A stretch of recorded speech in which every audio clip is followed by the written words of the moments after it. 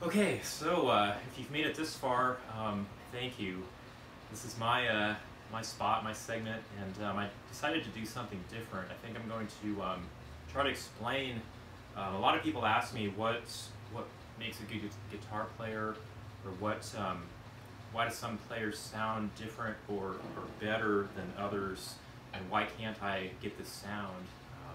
And a lot of it's the equipment, the amps, the pedals, guitars, the wood.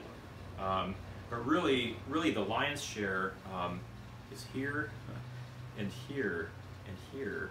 You have to know first of all what you're going for. Like, you can't just plug in and play and expect it to sound good. So you have to work on your sound, try to copy and emulate other artists that you like and respect, and figure out kind of what they're doing.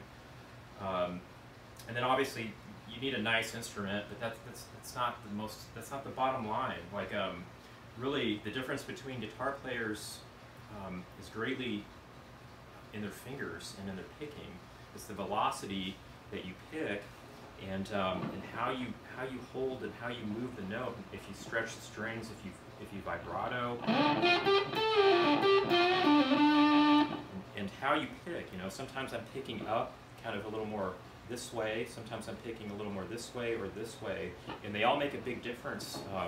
You start and stop the note. So like if you're playing a melody, are you stopping the notes, or does it all kind of blend together? That makes a big difference. Are you vibratoing the notes? Are you making it sing? And then how do you attack the string? Do you pick it hard, soft? Do you pick everything? If you pick every note the same, it sounds like you're talking in a loud same volume, and that doesn't work. With music you want subtlety, and you just want separation. So sometimes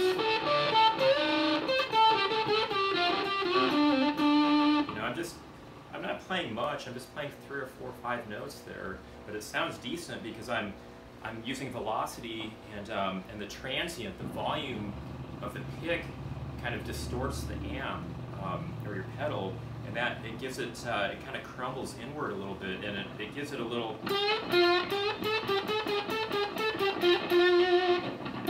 I'm picking kind of hard there, but I'm in control, and so work on that.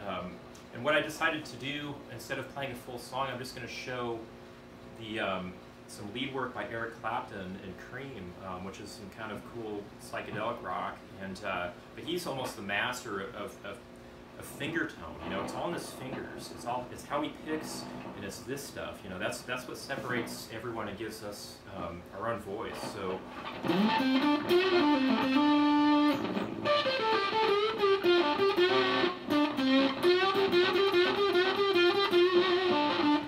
That's finger tone. So work on that, and we'll talk about that in lessons. But here's my video.